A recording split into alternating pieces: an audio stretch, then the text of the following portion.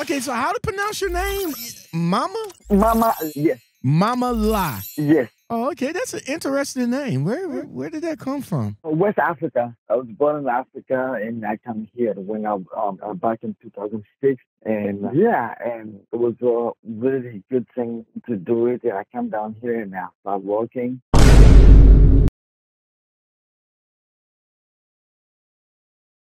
Mama Lie in the building. All right, so this is a long time coming. We hooked up with each other in the background to get a little bit of information, but you would like to come on to share your experience with L.I.V Enterprise. If I'm not mistaken, that's the same company that Mark Stewart recently left because of situations. And I think that same company reached out to another YouTuber to express their side of the story of what happened. Mark came back onto the show to the rebuttal or respond to that letter that was sent out. And now I'm not sure what's going on. I believe he's happy with another company and all like that. But you came in a little while back, the conversation that we had and the text messages that you sent. Wow, it sounds like a hell of a story. You say you've been there for almost 3 years, and in your words, you said you got robbed so many times during those 3 years. So let me start off by asking, like, during the 3 years, why you stayed so long if they was treating you so bad? Yes. Hi, good afternoon. And again, my name is Mama. Like you say, that I worked with this company for almost 3 years. And that was the thing I was about to say. Like, I know when I say my side of a story, a lot of people will ask, like, why you stay there for so long?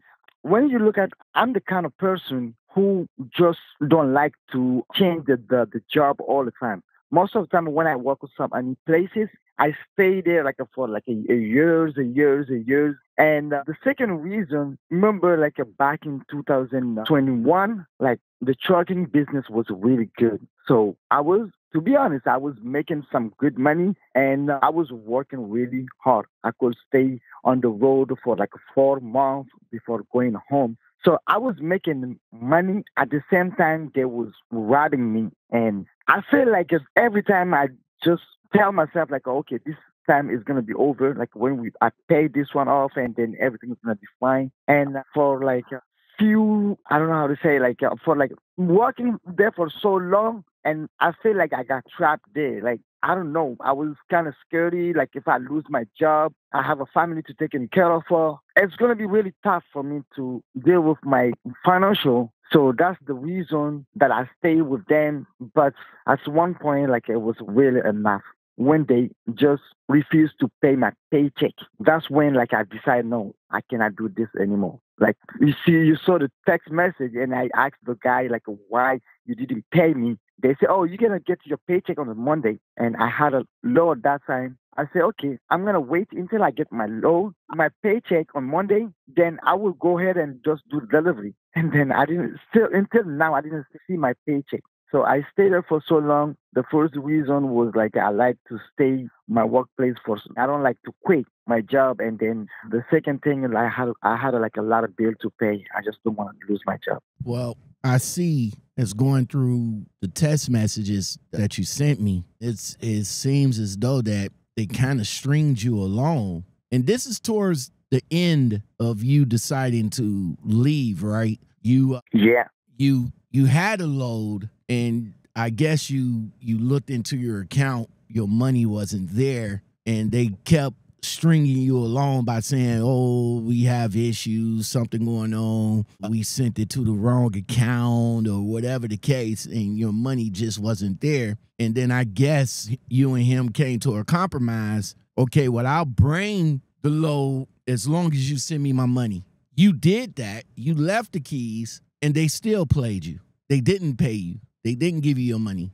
They said something to the effect that we paid zero because your last statement is negative. They said, stop bothering us. I don't know how you can expect to hold hostage load for 3 days or abandon it in the middle of the street and expect to be paid. You delivered the load. right? Or what happened with that little statement right there? Okay, yeah, like they always are trying to lie because the place I park the truck, that's the place I've been park my truck every time I go to New York. That's where I live, Bronx, New York, every time. And when you look at the places that I park my truck to, I make sure I park front of some camera in case if somebody break my windows. It's a really safe place to park. That's the first thing.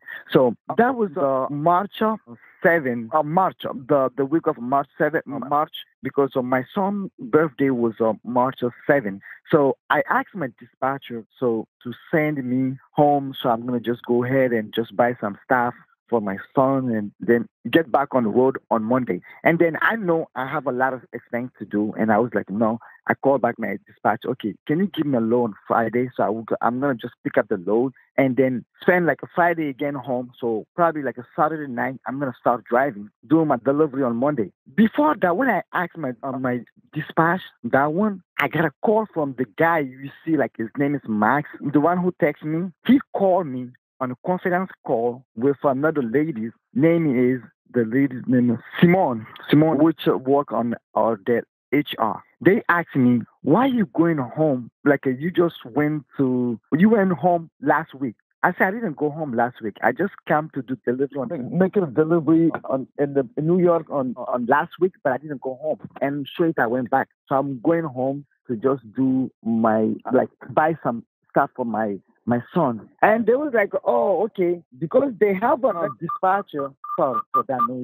They have another driver, dispatcher, who left the company. So they call, that dispatcher tell me something about, if he trying to tell me to leave the company, to come work with him and stuff like that. And I was so straight with them. I said, no, nobody will decide on my place to what to do. I'm not planning to do anything. Honestly, I was not even planning to leave that time before they hold my paycheck, right? And they say, okay, everything's fine now.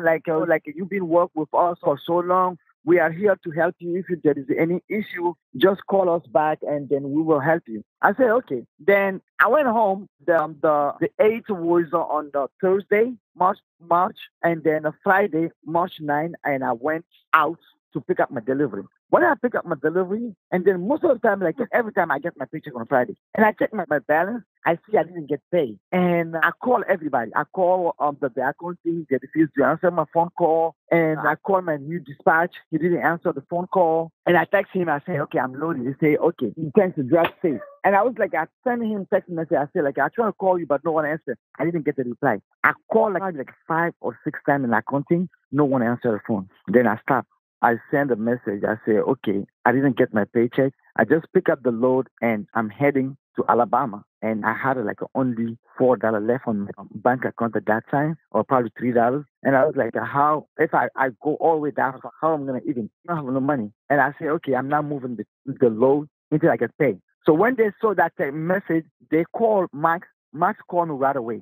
So I know what kind of person is that guy. And I refuse to answer his phone call because I want him to text me so I can save it for Rico. So that's when he starts texting me, say oh, okay, just do the delivery. You got paid. But that's what he said on the first text message. You got paid. You will receive your money on Monday. I said, well, because I know he's a liar. I said, well, no, okay, just wait until Monday then. When I get my paycheck, I will start driving to Alabama to do delivery. That's fair. So, that's fair. That's a fair. Yeah. That's a fair assessment. Pay me my money and I will start driving. If I don't get my money, then I'm not start driving. The whole point of the matter is it's the contract. I drive. Yeah. I get paid. If you don't pay me, what I'm looking like driving? Why should I drive if you ain't paid me yet? You're messing with my money. And you're sitting there saying,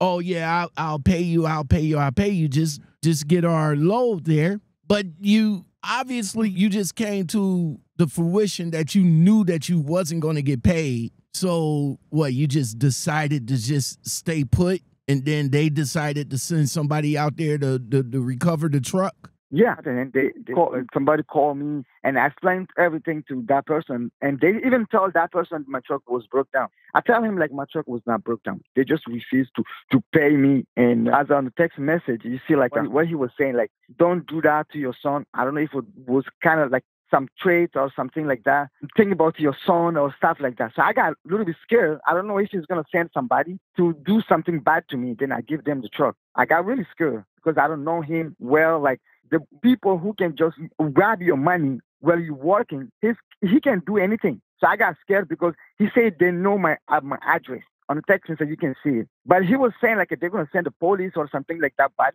I don't know who he was gonna send to me and then do something bad to me. So and then I just returned the truck, and then I was like, I don't want any problem. And it was a really tough moment. I didn't even make that much money, and then I don't want to add any other problem. And I was trying to contact anybody like who can help me, like a lawyer, stuff like that. I don't find anybody. So and then I start from zero. Now, thanks God, I'm with another company, which like I'm doing really good now. I was talking to several drivers, and I always ask the question like, bro, why do y'all go to these places financially strapped? And I come to realize that the previous company put you guys in that position in the first place. This guy is going back and forth with you in the text message, and it just sounds again to me that he was just stringing you along. You said in one text message that you don't know, your bank did not see the payment. Of course, you could see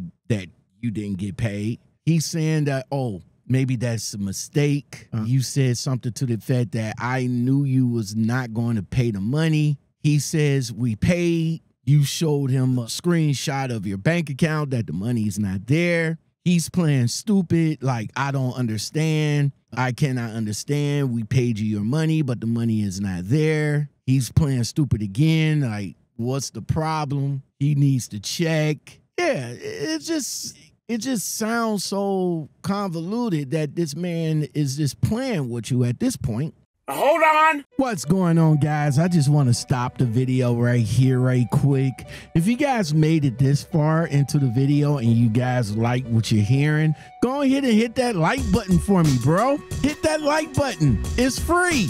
It's free. If you made it this far into the video, man, make sure you hit that like button. It's right up under the video, man. And if you guys like more content like this, consider, okay? Y'all got two options. Well, one, but two options. You can either subscribe for the channel for more, and if you really want to rock with me and get the videos early, make sure you join the channel. All right, shout outs to all my members of the channel that rocks with your man. Thank you very much. Now let's get back to the show.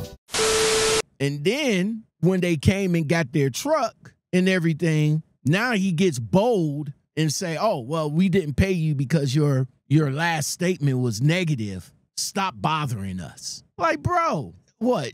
My money is not important? Yeah. I can't call and ask about my money? That's bothering y'all? Man, that's crazy. And the good thing is, like, when they hear the story, whatever they're going to say, I got all the proof on me. I got like some, like, back in the day. This is the last time, like the moment that I left. That's the only that story I'm telling you right now. So when we are going back to January, from November until to January of the November 2021 to January or February 2022, that's the craziest one because they give me some truck also. I don't know if we finish with that part, like we're gonna start another one. There's a lot of things going on. Like I can tell you, like these people, they rob me. It's more than even like 18,000. Sometimes they just, when I'm working some Friday and they just block my paycheck. And when I start calling, they come back and oh, you owe us for like 8,000. I said, where did 8,000 come from? They put some historical back there. Boom, we work on it. And the next time they come out another 6,000, another 6,000. It was a lot. I mean, as like last year, this year, like March on this year, when I left for the story that I told you, I wasn't enough. I couldn't do anything, man. I was kind of like, okay, let me just go ahead and do something else. If I'm not finding a job, I'm going to just sit down. Am I going to be homeless or something like that, but I would just quit. I say I'm not gonna accept it anymore. You I get have with all that. you get with a company that you think that's gonna treat you right and gonna treat you well, only to get with the company to treat you guys like garbage, man. And that's not cool. And it happens. It happens to the best of us. And I was with my previous company for just about the same amount of time, and what I thought I was doing was giving them my loyalty, pretty much. And I gave it to them. I gave them my loyalty, only to realize that they don't give a shit about loyalty. So here I read that sometime in December of 2023, this is last year, you had a truck repair that was over $3,000. You paid that $3,000 out of your own pocket? They cut my paycheck for 4 straight weeks. I was making $0. I have all that proof here. $0. And that truck is a truck 299, is a Volvo. That was the baddest truck they have on the yard, because I drove that truck back in, all the problems started with that truck first. And back in 2021. It was a 2021. The end of 2021. When they give me that truck, the day I went to pick up that truck, and after 1 week, the truck got broke down. Then I went back, take a flight back from Roanoke, going back to the Chicago. They gave me another truck and say like, oh, okay, sorry, we're gonna give you another truck so you can keep working, right? When I went back to the Bolingbrook, Illinois, Chicago area, there was a guy named Daniel who was their maintenance manager. I don't know if it was manager, but he was working on the maintenance. His name is Daniel. He left. He doesn't work with them anymore. He's the one telling me that, wow, they give you this truck. This truck, I never see any bad truck than this one, man. Every time this truck go to the shop, right? And the truck stay on the dealer for a month. When I came back to start working, when I started working again in February, they start charging me for that truck when the truck was sitting in the shop under the dealer every week for $1,200 and $500 every week for more than a month, more than probably almost 2 months, I believe. I'm not really sure how many weeks it is, but it's almost 2 months. $1,250. They charge me every single week. They add everything together and just start taking from my paycheck. Well, the one that I went to pick up in the Chicago, I was paying that one also. I have all that proof. So when they start charging me again for the one in December 2023, right? So I tell them that, okay, you guys been charging me a double payment most of the time when I was working beginning of 2022. And they say I am a liar. That day, Max called me also, the manager, the guy who was texting me on my phone, and a liar. He said I never did that. And I said, okay, if I never did, I have a proof. They told me to send them the proof, so they're going to give my money back. And the other lady was on the phone also. His name is Simone. And I sent all the messages to Simone. She came back with me. She said, oh, okay, you was right. We make some mistake, but some places you made a mistake also. So we're going to just give you credit. They didn't reimburse my money that time. They said they're going to give me credit for I believe it's 4,000 or something. But they didn't give me that money. They just put somewhere and make some other deduction plan and tell me I'll owe them some money on the other side. So they're going to just reduce to that amount of money. I'm like, wow, doesn't make no sense. And Max was telling me also that time, okay, this happened since 2021. Why you want to bring that up? I said, I don't want to bring that up. I was trying to call everybody to fix it. Nobody was helping me. So now you tell me that I never pay double payment for the truck. I'll send you proof. And he's telling me that was so old. And that was so old. It's my money. Even if it's 10 years, I should get my money back. He said, okay, that's fine. But yeah, it's hard for us to go back and check everything, blah, blah, blah, blah, blah. And I went back, I checked everything. I sent a message to Simona, who's the HR. I said, Simona, you give me 4,000 and some on the credit here, but it's more than that. Yeah, because you only took probably a few payment and just you give me credit. There was a lot back then. I didn't get those money back. She didn't reply me. For a week, I call, and she came back. She said, "Oh, sorry, I was on a vacation. Okay, I'm gonna check everything again, and I'm gonna get back to you." She didn't reply until a week. I called her again. She didn't reply.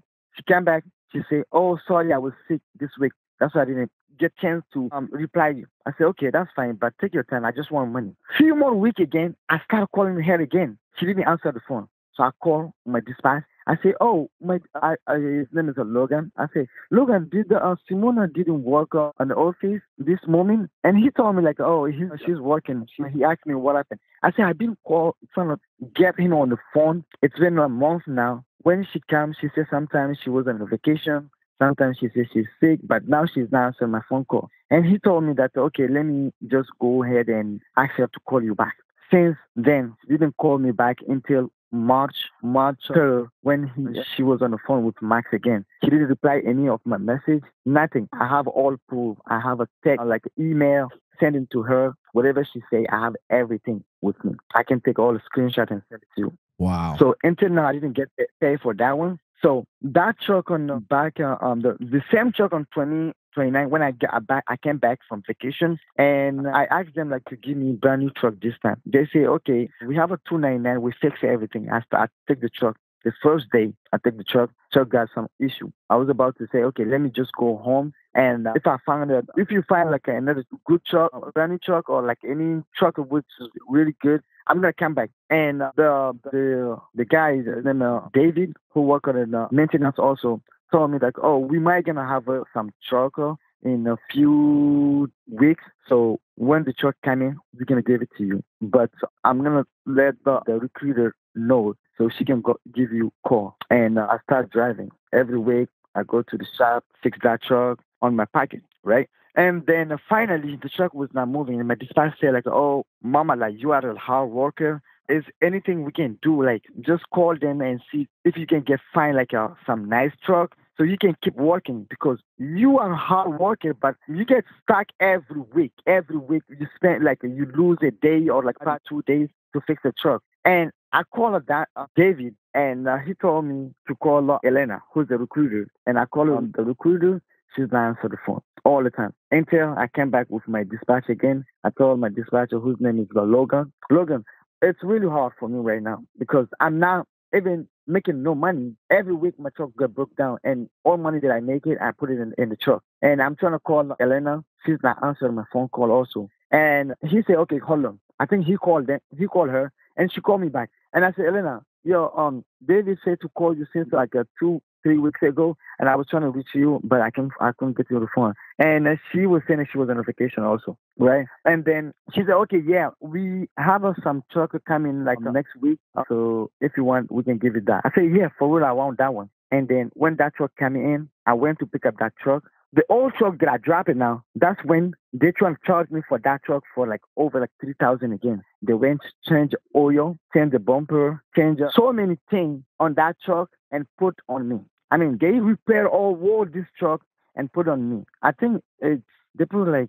probably like 3,000 or probably like, I can't even remember. There's a lot of going on with this company. I mean, I wish I can have somebody who can help me to sue them so I can get all my money. I have all proof with me, all of them. Anything I'm saying right here on the phone, I got everything on my email or text message. Because finally, like, I start doing that, send them text message or either email, so I can have a proof in case if they say like, "Oh, this didn't happen." So I will show them what really happened. I have everything. Well, it's a good thing that you decided to keep all the receipts, man. It's always a good thing to have some type of proof, because these black ops companies, they could pretty much say and do anything that they want, and they feel like you guys are like second class citizens, and they be like, "Okay, yeah, our word is more substantial than what you got, but you got everything." And I see it that whoever you was talking to was very, very disrespectful to you. And again, they was playing with you. They was gaslighting you, all like that. Honestly, I'm surprised you. Well, no, I'm not. I take that back. I'm not surprised, because I didn't experience what you have went through as a company of that magnitude, but I have experience of being with a company that I thought that was pretty good. And like you, I didn't want to jump ship either. I got bills just like everybody else got bills. I'm a little bit older now. I don't feel like jumping from company to company. So I gave in to make it work. And it sounds as though you tried to do the same thing all the way up until the end. Same thing with me. All the way up until the end, it just came to a point that we just couldn't take it anymore. You know what I'm saying? Yeah. But when somebody messes with your money and they're gaslighting you to the fact that trying to do things to benefit them, and you're trying to be like, look, I'm in a bind, I need my money, and they're not giving it to you, then yeah, you got to step up, and regardless of how long you've been there, you got to leave. And it's just unfortunate that it's unfortunate that you guys are not able to get substantial help, especially from black op companies. I talked to a lot of drivers that tried to get a lawyer for the lawyer to come back and tell them, oh, well, it's nothing that we can do. Well, it got to be something. They didn't pay me. They took my money and gave me some BS excuse about it. So it's unfortunate that you guys are in situations with those type of companies. And I hope for the best. But what is, Mama La, what is your whole moral to this story? I know that was like what was this, about 3 years ago now that you have left? March 2024. Yeah, you left last year. So you only been with the company for... No, this year. Oh, you left this year. Oh, okay. So you left... Yeah, like in March. March of 24, but you've been with them since February 21st, though. February 2021, though, right? 2021, yeah. So that's what, this year? So 21, 22. So like two and some change, right? Almost 2 years. Almost. And just one again, more, like. And again, it wasn't like that you went in there and you stayed for like a couple of months and all like that. You actually went in there and you gave them the benefit of the doubt for at least 2 years, and for them to come back and treat you the way they treated you, that's not cool. I kind of feel the same way because I've been with my previous company. It was like 3 years. And then a couple of months ago, we came to that brick in the wall that we can't come to a compromise or go around. And it is what it is, or was. So this a hell of a story, man. And I appreciate you coming on. I appreciate you coming on, sharing it. Again, what's your moral to this story, man? Because it sounds as though you with a good company now that you're driving for. So what's your whole outtake of the story with L.I.V Enterprise? L.I.V Enterprises. I would tell anybody to not go to this company, man. They will rob you. And as a black person, and as you say, like a second citizen thing, like coming from Africa, they know they can rob you. Nothing you can do it, and they would find a way to rob you anytime. And my moral, was like a really bad experience for me because I was struggling until I have to take a credit from everywhere, ask for credit, begging people to give me money. So I can't send my wife and my 3 children to Africa so they can stay there. I was feeling so bad. Sometimes we didn't have even money to buy food, stuff like that. Finally, I explained to my wife and the thing is like that. But if I'm by myself here, everything will be fine. So I can stay a day, 2 days without eating. That's fine. But at least if they went to Africa, so I can try to send them some money. Life is a little bit cheaper down there. So I can decide to go ahead and start with another company. That's what I did. And it's worked.